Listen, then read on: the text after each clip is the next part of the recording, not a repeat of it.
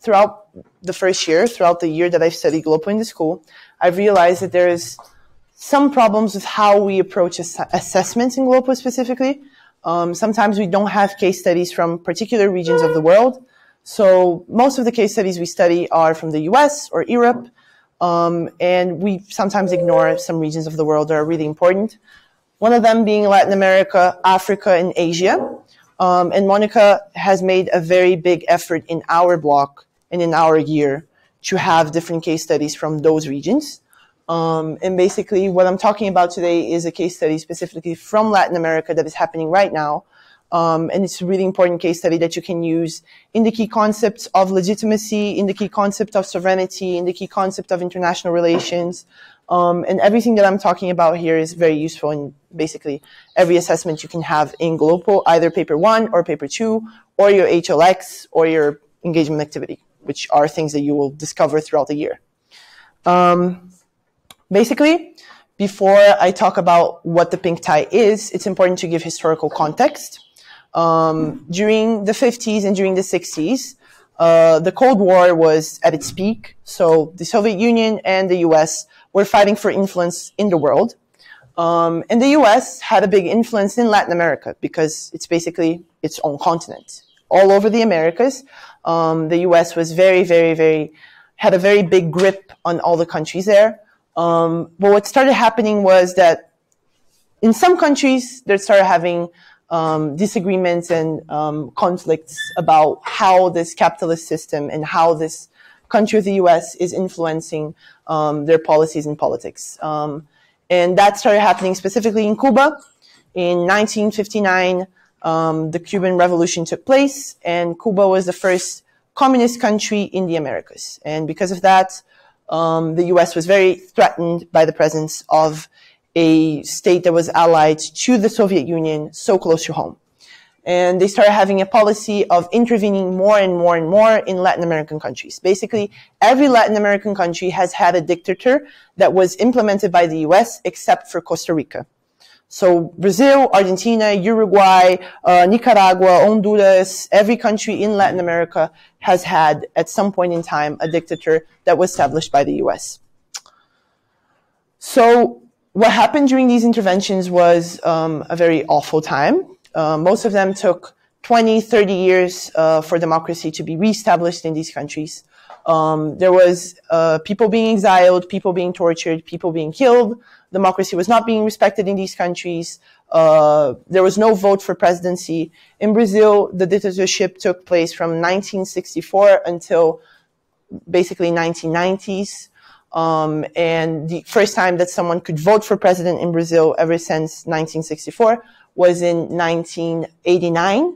So it took a long time for us to be able to have a full-on democracy established again. And there was a very hard period where censorship was taking place, where no one could actually voice their opinions in a proper manner. And this happened all throughout Latin America, not only in Brazil, in Argentina, in Uruguay, in Honduras, in Nicaragua, in Bolivia, in Peru, in Chile.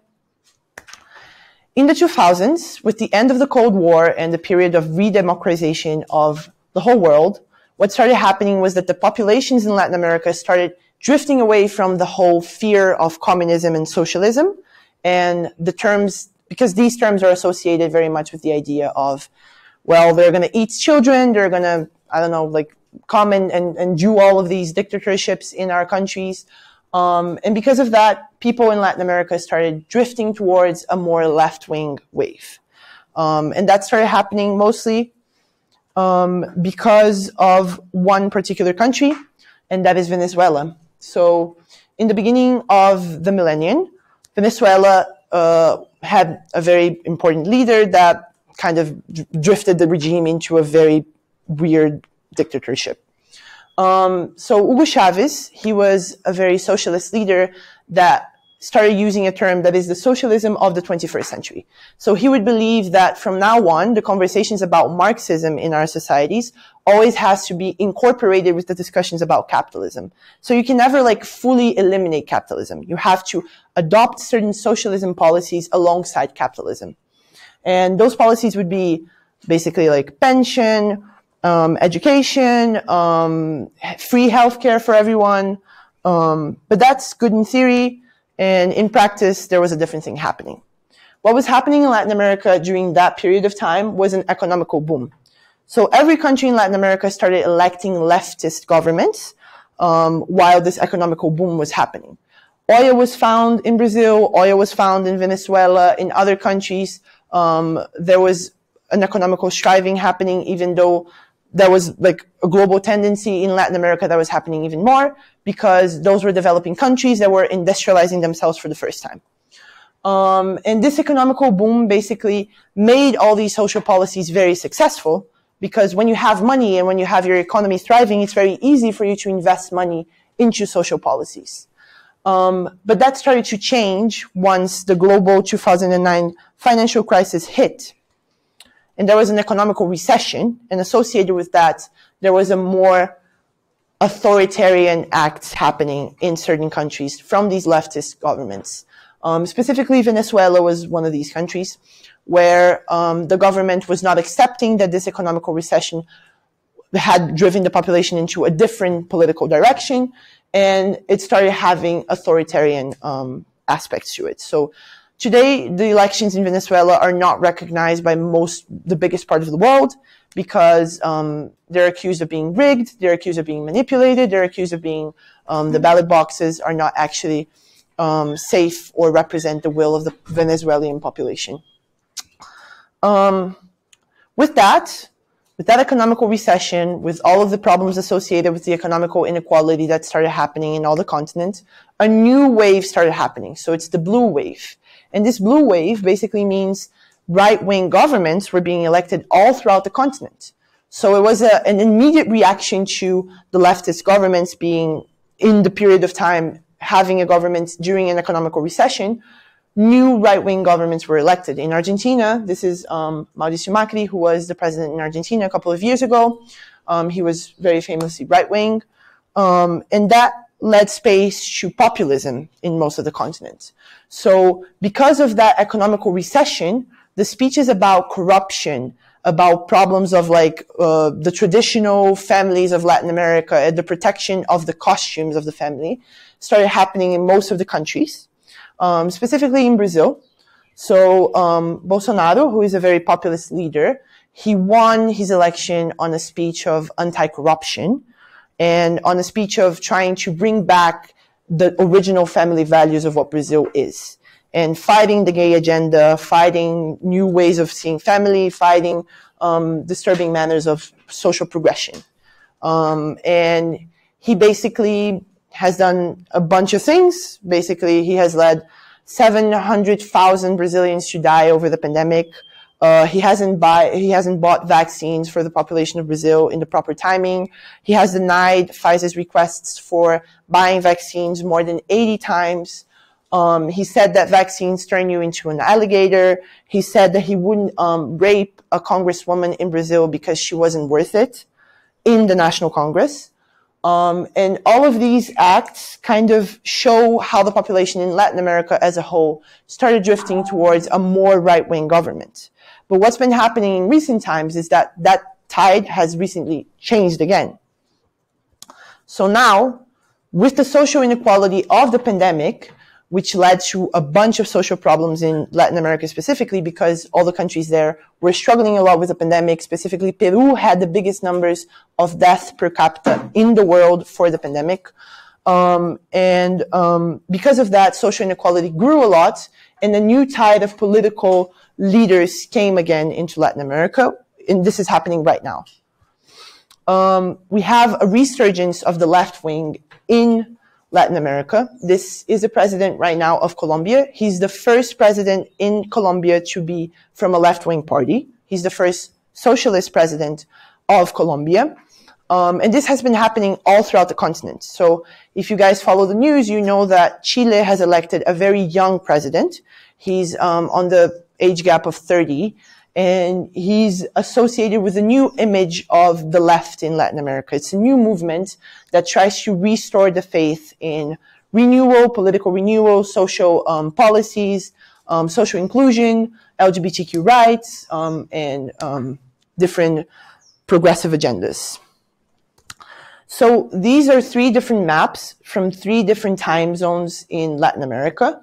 This was in the beginning of the year 2000. So every country that is in red is governed by a left-wing party, and every country that is in blue is governed by a right-wing party. As you guys can see, in the beginning of the century, like most of the countries in Latin America were governed by a left-wing party. That changed with the economical recession. And most of the countries in Latin America started being governed by right-wing governments from 2015 onwards. And now, this is the map of how Latin America looks like right now. Right now, most of the countries are already being governed by left-wing parties, except for Brazil, Ecuador, and some countries in Central America, as well as Uruguay and Paraguay. But these countries they're going to have elections very soon, and these elections indicate that left-wing parties will also be established in these countries.